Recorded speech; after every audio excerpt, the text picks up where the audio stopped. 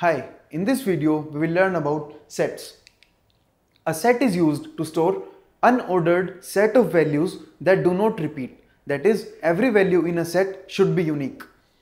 A set should be used instead of array when the order of elements is not important and when we do not want the values to repeat. If a set is a variable type, it can always be modified.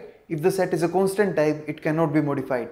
Some of the set operations are intersection of a set, union of a set, symmetric difference of a set, and subtraction of sets. Now we'll practically see how to perform all these operations on a set. To create a set, first we will write the type of set we want, whether it is a variable or a constant set. Then we write the name that we want our set to have. After that, we write set followed by opening angle brackets followed by character or the type of set we want. After that, we'll close the angle bracket and then a opening and closing bracket. To insert a value in set, we will write the set name followed by dot insert, and inside this we will write the value that we want to insert in our set. After that, to make a set empty, we will write name of the set followed by empty square brackets. To add some values in a set, we will write the name of the set followed by inside the square bracket we will write the values. To show the number of elements in a set, we will again use the count function like letters.count. Letters is the name of our set. This will print 3 because we have added 3 elements in the set.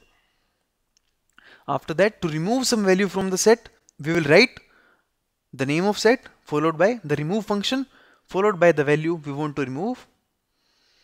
If we want to check whether a value exists in a set or not, then we will write set's name followed by a dot followed by contains function, and inside that we will write the value that we want to check. To iterate over a set, we will use a for in loop similar to arrays. This time we will write for any variable name in the name of the set and print each value, that is print I.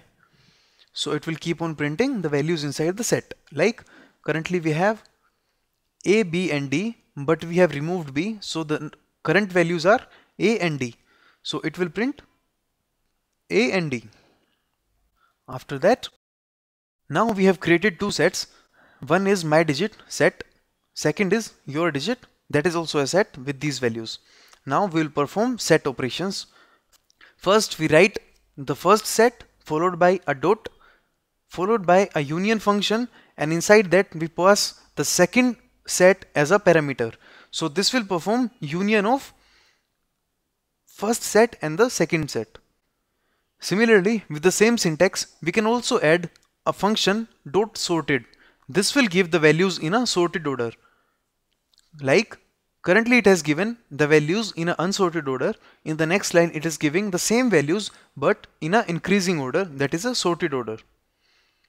Similarly, we can use symmetric difference on two sets. First set dot symmetric difference, and inside the function we will pass second set as an argument, and we can again use sorted with this. Similarly, we can perform subtraction and intersection on two sets. This is how we can use sets in our Swift language. Thank you.